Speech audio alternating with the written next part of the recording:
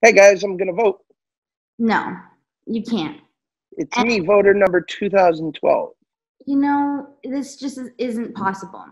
In fact, it could be, you don't know exactly the consequences of you walking in there looking like that. Because what if they can't tell what your face looks like? You hand them your ID, you're about to get into this center, you're about to really do it. And because of what you're wearing, they're like, sir, we can't identify you. You What's can't. wrong with this? Oh, you mean this? Oh, yes. Yeah, I mean, the disguise-esque apparel, yeah. do it. They need to know who we are and what we look like in this instance so that we can really make sure our vote is counted and that we are accounted for. Okay. All right. So I think I got all this so far. So I want to use blue or black ink. I want to come up with a plan for election day with or without my mother.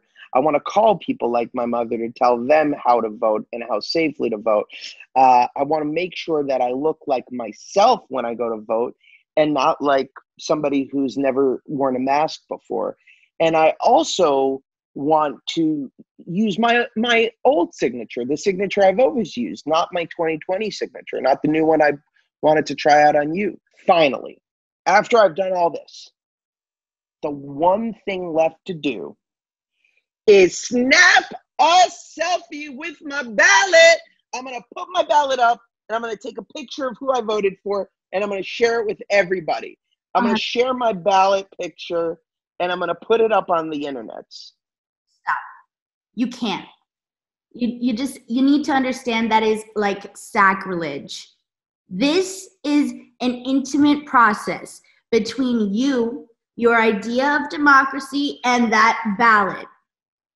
And, if you really want to show the world how much you care about voting, just take a picture with your sticker that says, I voted specifically for these reasons.